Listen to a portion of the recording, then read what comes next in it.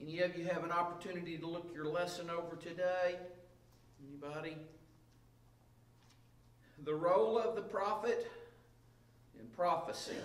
Many of you believe that the Lord, He put people in place. Sister Rich, He uses people. He used them in the Old Testament, and He still uses them today. Used them in the New Testament and the day and time that we live in. I believe there are prophets that the Lord speaks to with a direct word to bring to you and I, to help us to live for Him, to help us to serve Him, and sometimes just to help us to know kind of what's coming on in the world. Some things I don't know if we really want to know, but we need to be forewarned. And that's what the role of prophecy and the prophet, that's what their roles are. So we'll jump right into our lesson text this morning. With your help and with the Lord's help, we'll not be too long, but we're going to talk about the role of the prophet and of prophecy. The Bible tells us, and we're going to be reading from the book of Numbers, chapter 12, verses 6 through 8, and then we'll jump down to the 18th chapter of Deuteronomy. The Bible says in Numbers 12 and 6, "And he said, Hear now my words. If there be a prophet among you, I, the Lord, will make myself known unto him in a vision, and will speak unto him in a dream. My servant Moses is not so, who is faithful in all mine house. With him will I speak mouth to mouth, even apparently, and not in dark speeches. And the similitude of the Lord shall he behold. Wherefore then were ye not afraid to speak against my servant Moses?" Deuteronomy chapter 18, verses 15 through 22. "The Lord thy God will raise up unto thee a prophet from the midst of thee, of thy brethren, like unto me. Unto him ye shall hearken, according to all that thou desirest of the Lord thy God in Horeb in the day of assembly, saying, Let me not hear again the voice of the Lord my God, neither let me see this great fire any more, that I die not. And the Lord said unto me, They have well spoken that which they have spoken. I will raise them up a prophet from among their brethren, like unto thee, and will put my words in his mouth, and he shall speak unto them all that I shall command him. And it shall come to pass that whosoever will not hearken unto my words, which he shall speak in my name, I will require it of him. But the prophet which shall presume to speak a word in my name, which I have not commanded him to speak, or that shall speak in the name of other gods, even that prophet shall die. And if thou say in thine heart, How shall we know the word which the Lord hath not spoken? When a prophet speaketh in the name of the Lord, if the thing follow not, nor come to pass, that is the thing which the Lord hath not spoken, but the prophet hath spoken it presumptuously. Thou shalt not be afraid of him." Pastor, would you read our focus verses, Exodus chapter 7, verses 1 and 2, please? "And the Lord said unto Moses, See, I have made thee a god to Pharaoh, and Aaron thy brother shall be thy prophet. Thou shalt speak all that I command thee, and Aaron thy brother shall speak unto Pharaoh, that he send the children of Israel out of his land." Let's ask the Lord to talk to our hearts today. Jesus, we thank you for an opportunity to be in your house today, an opportunity to study your word, an opportunity to feel your presence, Lord. We love you and we praise you. We just ask you to speak to our hearts, Lord. Let there be something from this lesson, Lord, that will take up root in our hearts, that will help us to grow stronger in you, Lord, that will help us to draw closer to you. We love you and we praise you. In Jesus' name we pray. Amen and amen. Thank you. You may be seated.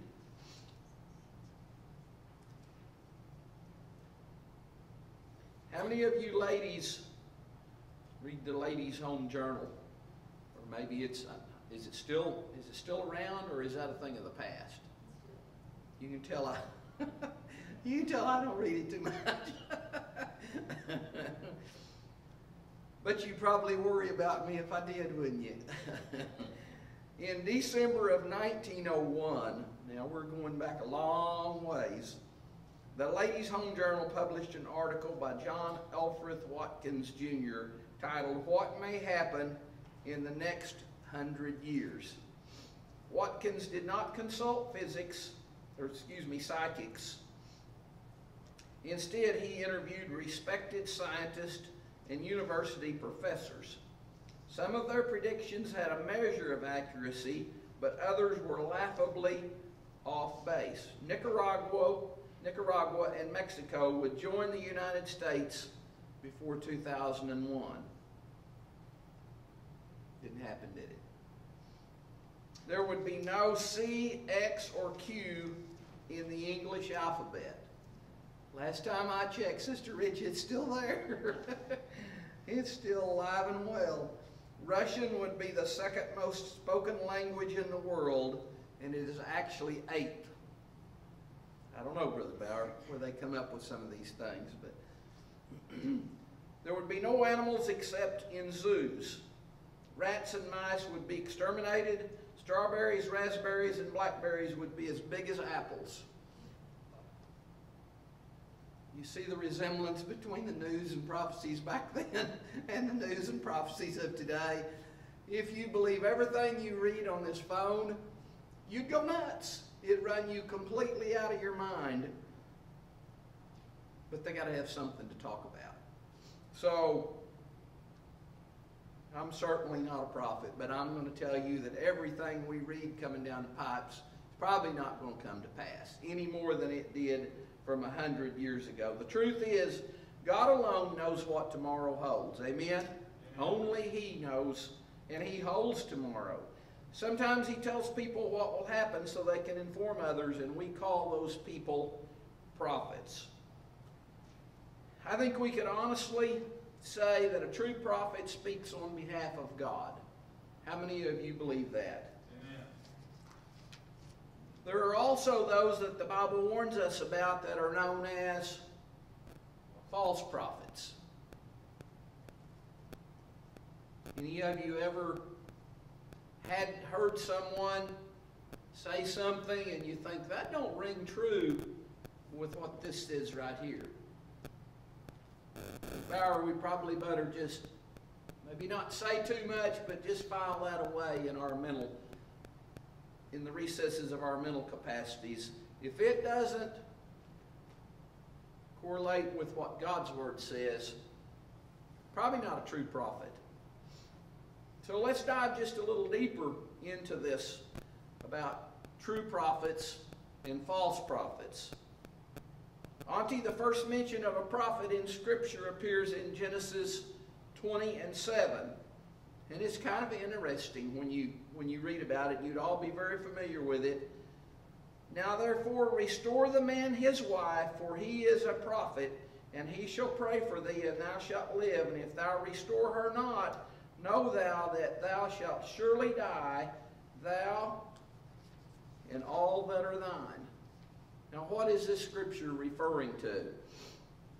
How many of you remember the story of Abraham and of Sarah? Sarah was a very beautiful woman, according to the Bible. That's what the Bible tells us. And Brother Bauer, back in those days, and even in these days now, there is an attraction between a very beautiful woman and a man. God made us visual creatures, those us guys. It's just the way we're created. Well, it was that way back then, so Abraham feared for his life. How many of you know that basically a king, he could do whatever he wanted to do? If he saw a beautiful woman and he wanted her, but she was married, the Bauer, she might not be married very long, because next thing you knew, they'd be attending a funeral. He was out of there. So Abraham was concerned about this. So what did he tell him? He said, this is my sister here. And he wasn't really lying. If you research it, according to what I can gather, she was a half-sister. Now, things operated a little different back in those days than what they do now. So he wasn't really lying. He was fearful for his life, and he said, "This is my sister." So Abimelech was a king, and apparently he had a little bit of contact with God, because the Lord revealed to him in a dream, said, "Hey, you better send Sarah back." He had already gathered her up. She was going to be his, and he was happy, and he had a dream, and God forewarned him, said, "You better send that woman back, because she's married. That's a married woman. And if you don't, you're going to suffer the consequences, Brother Bauer. You're going to, not only you, but everything that you have." And I take that as his whole family, and everything was going to be wiped from the face of the earth. And he believed. He believed, and he trusted that what God said in the dream was actually what was going to happen. And I think I'd do the same thing. I think I'd return her because the consequences aren't worth it. So what do we know about prophets? We know that, number one, the Lord thought very highly of them. Just this little story that we just talked about. God took care of Abraham.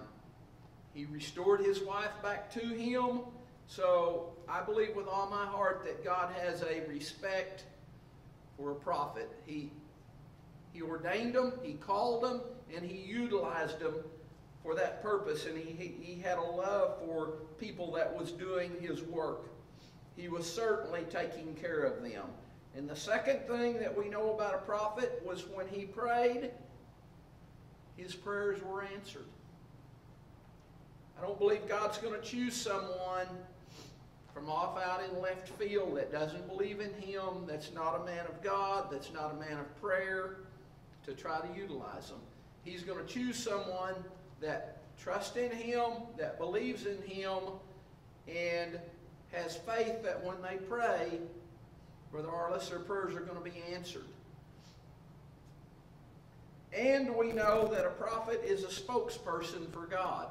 What about the story we read a moment ago about Moses? Now Moses, he probably lacked a little bit of self-confidence when it come to speaking. The Lord told him, he said, "I want you to go tell Pharaoh to let my people go." And he said, "Lord, I can't do that. In other words, I'm not a speaker. I'm not a spokesperson. I can't do that." And he said, "Well, your brother Aaron is a good speaker. You tell him what I said, and Aaron can go tell him."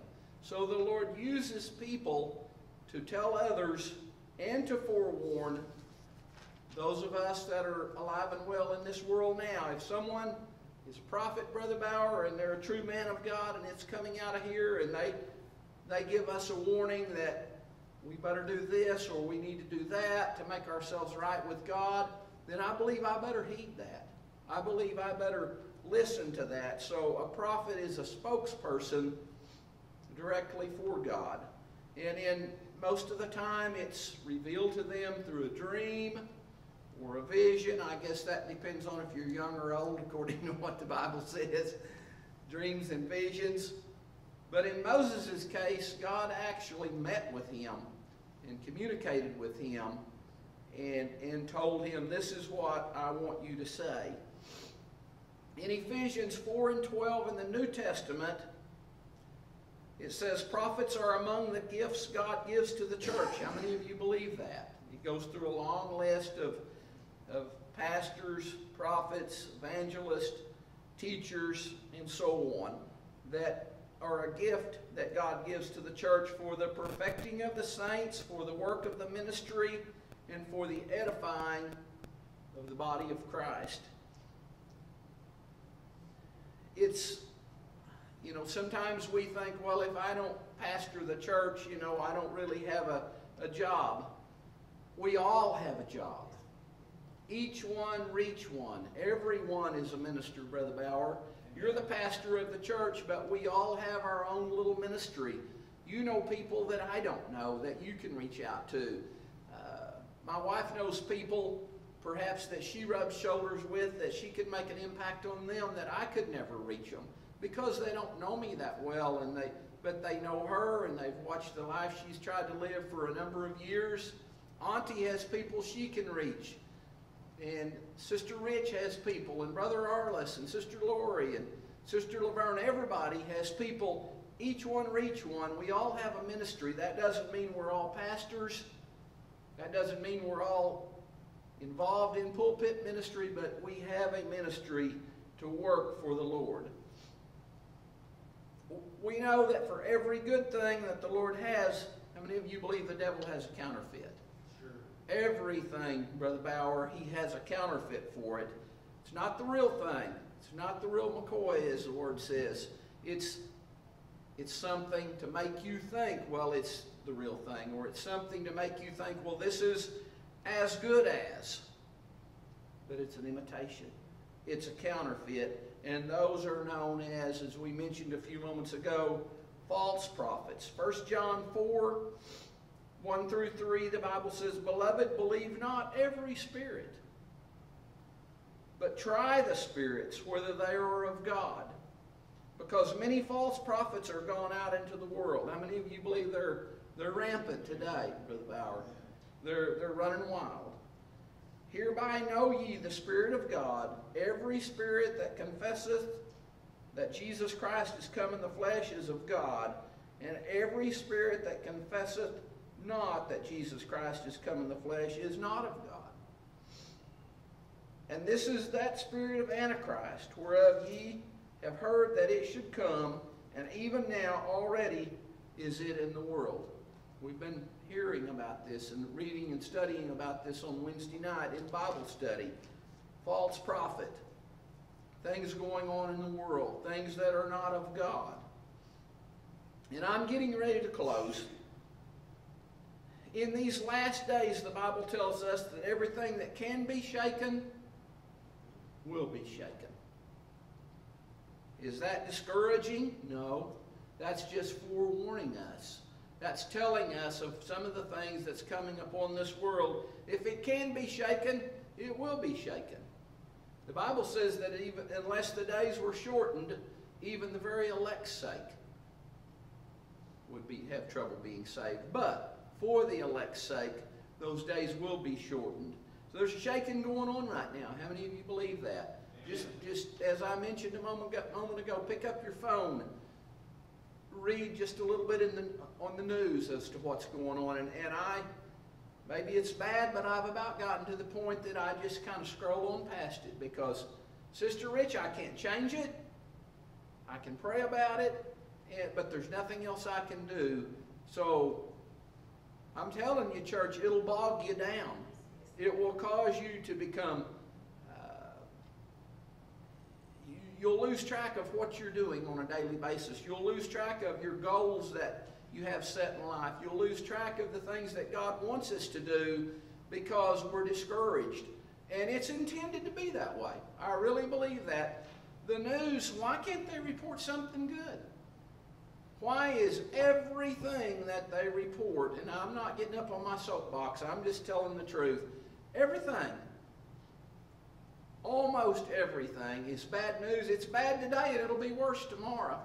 I don't want my mind contaminated with that because I know something that's good today and he'll be good tomorrow and he'll be good just as long as we live. And he never changes, and his name is Jesus Christ. So am I going to fill my mind with all the corruption of bad things, or am I going to fill my mind and my heart with the blessings of the Lord? That I was able to get up this morning and my wife fixed me a good breakfast and venture out to work and do things that we enjoy and try to make a living for my family and get ready to come to the house of God. We choose. We have a choice as to what we think about. We have a choice as to what we put in our minds. And what goes in our eyes and in our ears eventually is going to find a lodging place somewhere. And it's in our heart. And what's in our heart's eventually going to come back out. It's going to come back out. So classes are coming in. I'm hurrying. How can we distinguish between a true prophet and a false prophet? I don't think we have to look any farther than right here. The Word of God. If someone comes in and they tell us something, Pastor, and it aligns with God's Word, then I need to listen up. If they're off base and it's nowhere found in the Bible, then maybe I chalk that one up and go on. God's Word will distinguish. If it aligns with His Word, there's a good possibility that they're telling us something we need to listen to. And I'll leave you with this. The Bible says, try the spirits. See whether they be of God. Try the spirits. And I think the Lord gives us enough wisdom that we can watch someone's life for a while. Or is there anyone perfect? No, absolutely not. We're all human. We all come up short. But Brother Bauer, if someone has preached the gospel for 40 or 50 years and you have a hard time putting your finger on their life because of the walk they have with God, I'd probably better listen to that individual. But if it's somebody comes along and, well, today they're in church and they're preaching and they're on fire, and the next time you hear about them, well, they're doing something else, then try the spirits. See whether they be of God. And if they're of God, they'll show themselves. They'll come to the forefront. It's kind of like cream. It'll rise to the top every time. Lord bless you. Appreciate you.